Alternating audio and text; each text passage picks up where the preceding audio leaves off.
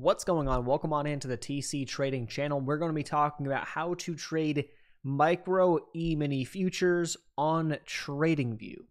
So right now we are looking at the micro E-Mini S&P 500 index futures for June 2023. We're going to walk you through exactly what you need to know and exactly how to execute your trades and how you can execute your trades here on the TradingView platform. Yes, TradingView is known as a charting platform. We can do a lot of research, we can do a lot of charting, we can save our charts, we can send our charts out. We've got plenty of videos here on the channel already under our TradingView playlist that cover a lot of those different things. But what about trading on TradingView? Seems like a revolutionary concept, right? But actually, TradingView has started to build out this feature where you can connect brokers to their platform and then trade like you'd be trading on your brokerage account, but on your TradingView account, okay? Kind of puts it all in one place, and I think it's awesome.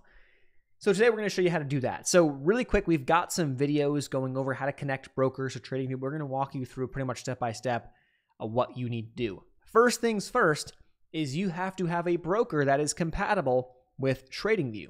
If you go to the bottom of your screen, you'll see an option where it says Trading Panel. Okay, under the Trading Panel, which is down here at the bottom of our screen, we click on the Trading Panel. Then we're going to increase and maximize the panel. Okay, once our panel is now maximized, we're going to have brokers. Now you can actually have there's a much larger list here, and I'm imagining that this is going to continue to expand and grow over time. Okay, so I've got a couple that I use, and I have starred them at the top. I use Tradovate. You can use Interactive Broker, you can use TradeStation, and really the list goes on and on. Depends upon where you are, what broker you want to use, all that great stuff. We've got some videos covering a couple of these platforms, how to connect them and all. But realistically, it's self-explanatory. If you don't have an idea, we've got a video for that already on the channel. But you'll connect to your broker, so I'm going to go ahead and do that. I am now connected to a live Tradovate account. You'll see that little green, I guess, connected icon underneath down there. If you open the panel up, it'll show you your account value and all that good stuff. Now we're going to actually go ahead and trade. But first, before we do that, let's understand what we're doing. So in terms of the micro E-Mini futures, there's a couple specifications that you should be aware of, and feel free to screenshot this chart right now. So this is the micro E-Mini S&P, E-Mini NASDAQ, Russell, Dow, mid cap, and small cap, okay? Now, there are different names, there are different ticker symbols that you'll need to be typing in when you go ahead and do this, okay? So for example, we're going to use the micro E-Mini S&P, which the contract code, the product code is MES. Now, we cannot just type in MES, which stands for micro E-Mini S&P. We can't just type that into TradingView and then just trade it, okay? This is where people are going to have questions. So if I were to go up here and I type in MES, what you'll see is micro E-Mini S&P futures. Cool, great, okay? Now, we can't just trade this. Why? I have to go down to the drop-down menu, and at the time that you are looking at this, it could be any time of the year, and so you might be on to a different futures contract, but right now it is March. It's late March when I'm filming this video, and the next or the closest expiration contract would be June. So that's this, the June 2023s would be the next closest expiration, and so I will be looking at these to trade. You can't just trade MES. You have to trade a contract with a date attached to it, okay? So make sure you're paying attention to that. And every couple of weeks or months, realistically, you'll come in and you'll just adjust and you'll move on to the next monthly expiration or the next expiration, right? So there are 5 months in the cycle for the S&P, NAS, and the Russell. We've got March, June, September, December, and March, back to March. So that's kind of the cycle, the quarterly cycle, okay? Keep that in mind. This is a good screenshot to have. You'll know it gives you information as to how much a tick value is, which we'll talk about a little bit more. But for the S&Ps, it's 125 per contract per tick. So what does that actually mean? Well, okay, now that I've selected my June contracts, which are these right here, what that means on the right-hand side of the on the price axis, we have 39.82.50, 39.82.25, or 39.8275 would indicate a $1.25 move, dollars out of my account, up or down. So let's say I think that we're going to go down, okay? You'll see how this works really, really quickly once we enter a position, okay? And I think that we're going to go down from where we are right here down to, let's just say, maybe down somewhere into here, okay? And I'm going to target down around this 39.77, and we're currently sitting at, like, let's say 39.82, okay? That would be about a 5-point move, okay? And inside of the 5-point move, there's 4 ticks per $1 or 1 point, okay? So that would mean 5 times 4, okay? 5 times 4, what is that? That, my friends, is 20 points. 20 points times $1.25 per point, okay? 20 times 1.25 is $25. So a 5-point move or a $5 move on the micro E-Mini S&P futures would equate to $25 of a P&L swing up or down in my account, okay? So keep that in mind. Now, there are different margin requirements, and here's another margin requirements for the micro E-Mini futures. If you want to screenshot this, you can. Make sure you pay attention to your brokerage platform and whatnot when it comes down to this. Here's some margin offsets. Again, if you've got a couple $100 in your account, you'll be fine with most brokers to trade this no problem, and you shouldn't have a problem executing trades.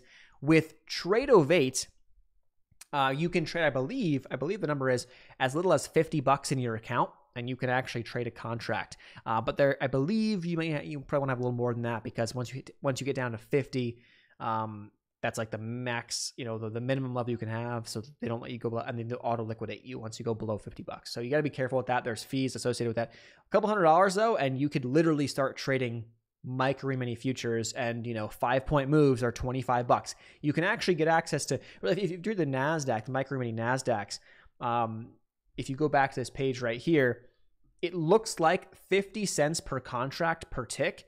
Sounds like, oh, it's cheaper, it might not move as much. Actually, it does move more as the NASDAQ is more expensive. So a tick actually, isn't really that much.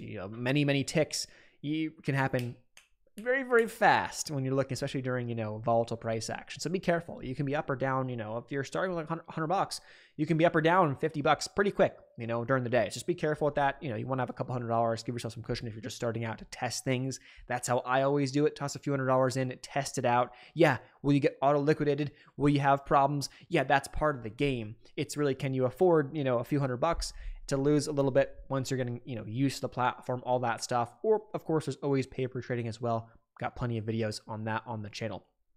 So let's go ahead and execute this trade. Let's say I actually want to go short. I'm going to go over to the right-hand side, the trading panel. Okay. Now I got this pulled up. It has the contract that I'm looking at has TradingView, the broker that I'm using. And then I'm going to go ahead and go with a sell. So market orders, limit orders, stop. There's all these different orders. I'm going to go ahead with a simple market sell right now. Just get me in. And what I'm going to do is I'm going to put a take profit and a stop loss. Now, I can put the price points exactly that I want. I can change it to dollar amounts. I can change it to percentage. It doesn't really matter what I want to do when it comes down to it. But let's say I want to do a simple risk reward where I'm going to go and I'm going to risk, okay? Or on my stop loss, I'm going to risk 10 ticks and I'm going to take profit at 20 ticks. Something just simple like that. A 2-to-1 risk reward. Simple. The dollar amount comes down to risking $12.50 to make 25. Like that's it. Honestly, you could even do a simple, let's just do 5 to 10. Let's do a 5 to 10, just so that this might actually get filled while we're doing this video. Okay, super simple, super easy to do. And I could be on the wrong side. I'm just doing this as an example. So now once we're in, we got our buy stop there. We got our take profit, buy limit here. When I cancel the orders, like I can cancel one of these orders. It's not going to cancel both. If I cancel the stop or the limit, I can also move these around if I wanted to. Okay, so you can easily go ahead and do that and adjust your orders. You can adjust your take profits. You can do all that great stuff. So in this case, for the purpose of this video, I might just want to, zoom this in. Let me get rid of this page or that order entry, adjust my charts, zoom it in a little bit. I might want to just take the profits, if I have a little move in my direction, just for the sake of this video. Or I'll get stopped out. If we get stopped out, we get stopped out. But every tick against me is a point. we're looking at this red line. That's currently where my average is at, okay, where the red line is, and the price action, will move and fluctuate beyond that. Okay, so this is how it works. The session has, the prior day session has recently ended, and now we're on to, I guess, the next day. It is now 5:27 p.m. Central Time. You can start trading futures at 5 p.m. Central Time, but there is a gap between 4 and 5 p.m. that you cannot trade them Central Time. Okay, but you can trade them overnight. This is something that's great if you are looking to get access to different trading hours. Something that's great if you're looking to get access to market moves that are happening overnight based off of news, or just setups or patterns that you are looking and identifying that happen overnight, right? So that's how it works. If you have any questions, leave them in the comment section down below. But that pretty much covers how this works. Obviously, you can trade, multiple different tickers. You can trade multiple different futures contracts. This is just using the micro E-Mini S&Ps for this example, but it will work very, very similarly with others as well. And you can, of course, connect different brokerage accounts if you are interested in doing so. But we are using here TradeOvate. Any links, resources will be in the description box down below. TradingView free trials. One last thing to mention is you will need to make sure you are up to date on the data that you have. So if you're trading these futures, you're probably going to have to pay additional money to get access to real-time quotes. So if I were to go up to my account and I were to go to currently let's go to explore our plans here. I pay for the premium version of TradingView. So if you scroll down here, you'll see a bunch of options for real-time quotes. If I go to this CME group, E-Mini included, and I want to learn more, I can obviously find more information about this, but this is the plan that I would recommend. Okay, so if I go to subscribe to real-time markets, for example, what you'll see is I already am subscribed. It's $5 a month, but I am subscribed to this. Okay, so I click on this and I will be subscribed, or I want to OTC. Like, you'll need to have access to real-time quotes for the futures contracts and the futures markets that you want to trade. Just be careful, make sure you're aware of that. But this is what I currently use, and it's $5 a month as of right now. There you guys have it. Thanks so much, and we'll see you guys in a future video. Peace.